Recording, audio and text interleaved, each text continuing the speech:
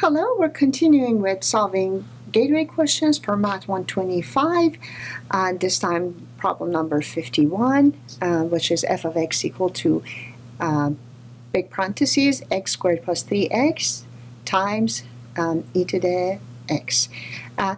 This is out of the series 51 to 60, which involves exponential rules, derivative of e of x, which is e of x, and derivative of a to power x, which is a to power x, ln of a, ln of the base. When I'm looking at f of x equal to x squared plus 3x times e to the x, what I see coming from out is this product rule.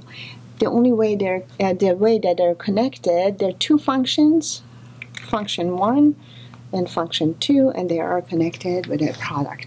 So the first thing that I do is I do a product rule. So the derivative of f of x is going to be the derivative of the first function times the second function, plus, that plus is important, the first function times the derivative of the second function. Now, the derivative of the first function is going to be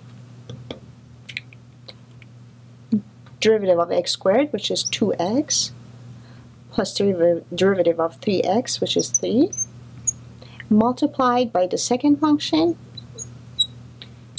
and a plus sign between them, first function unchanged, times derivative of the second function, which derivative of e to the x is going to be e to the x itself. And we're done. No need to simplify further than this.